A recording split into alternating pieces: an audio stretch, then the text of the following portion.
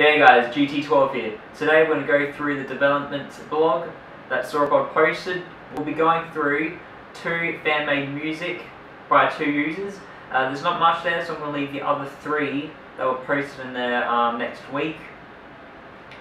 And we'll be also going through other videos I'll be posting within this week, and I'll also do another video that is not somewhat related to the castle story, but is related to this whole genre, I guess. So let's get started. The development blog. So as of right now, they made more progress on the behavior patterns. In previous videos, the Bricktons were kind of walking into each other and stuff. So they made it so that they would not walk through each other when they're mining wood or stone. They also made it so that they give way to other Bricktons, because they would block the way of other Bricktons when they were in doorways and such. So they fixed that, and they added a whole lot more coding to that. Apparently that whole entire section had to be rewritten, but that would be much more better, much more realistic. I don't want 20 Bricktons on the same spot showing only one Brickton. This doesn't seem right. They worked, for the past few weeks they've been working on the Pathfinder. That's going, they've been adding even more stuff to that, and everything's going good in the pathfinding. They're finalising the work on the LOD system for the terrain. The terrain that's all the way back in the view is almost indistinguishable from how it looked like from up close. So the up close terrain looks the same as the far away. However, the far away terrain is extremely low poly, extremely I think it's all solid color, and it looks the same as how it looked like at front. So memory management wise, it's going all good as planned. They've added a new Brickton character. These are the characters that will be holding the weapons and such. These include arrows, shields, bows, swords, hammer, axe, and pick. There is images for it and doing different poses and such. The bow and arrow, however, doesn't have a string to it. It will be difficult to animate a string with it, but they'll come very soon.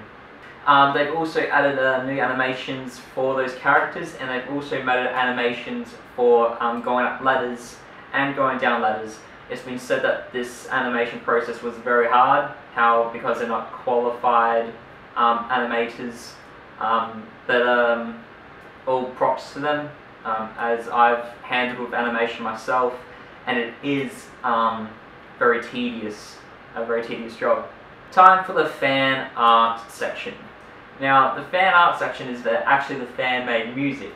There are two people that I want to give credit for. There are about 5 posted in the fan music section. However, I'll be only going through 2 people, since I want to save them for next week. So the first one to go through is called Execute, I think the name is. She posted two music clips. That's on SoundCloud. I'll give you a link to it. The first one is a low-key. It's a kind of game up music. It will be good for cutscenes, or for start of the games, or when night arises. It will be good for the mobs, or when mobs come. It's extremely professionally made, and I loved it. It was excellent. The next one was a way more relaxed, light, and soft tone music that will be very good for when you're crafting or building. It's sort of like the Minecraft piano music that pops in and out during sunsets or midday, and I think it will be very good for the actual game. The next user, DashdotDash. He made a 21-second music clip that was put on YouTube. It's a very good music clip. It could be described as a filler type of music clip or song. It's mostly piano and some other type of piano type sound. It will be extremely good for when you're working, but it will be much more of an energetic one as compared to XQ's second one. But it would fit the game extremely well. Both of the users did very good, very professionally made, especially XQ's. So that's that out the way. Now,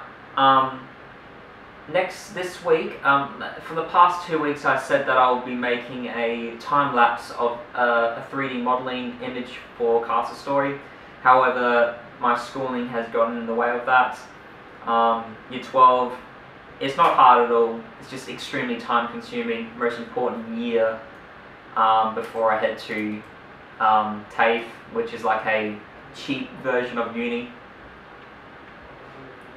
And yeah, that will be happening this week. I recorded it, and it's all good for uploading. I just need to edit it. Tomorrow I'll be going to the Adelaide version of Comic-Con. I don't know if it's actually called Comic-Con, but it's like Comic-Con. So I'll be using this camera, and I'll be taking pictures of cosplayers, the events, and I might post it on this channel. If not, I'll post it to my MTimTam channel. I'll also be giving a shout out of this channel on my MTimTam channel, just to give more views and more publication of this channel, since I put a tremendous amount of work in this video and I'm only getting at least 40 to 50 views. I'm not saying that's good. That's incredibly good for a startup channel in my time. I've been on YouTube for the past 4 or 5 years. But yeah, just a small shout out. So if you like it from my MTimTam channel, and you like it, then subscribe. If not, then yeah, you can just stay subscribed to my MTimTam channel, because I've been getting a flood of subscribers from my Octane Render tutorial series, my Cycles tutorial series, and my other various individual Blender tutorials. And I would like that attention on this channel, since it will grow bigger once the game is released. So that's pretty much all I want to say today. See you on probably Thursday. Thursday is when I'll upload the time lapse, and on Saturday I'll post the next dev blog along with the more fan-made music. So yeah, time to spend the next 4 hours editing this and uploading. See ya.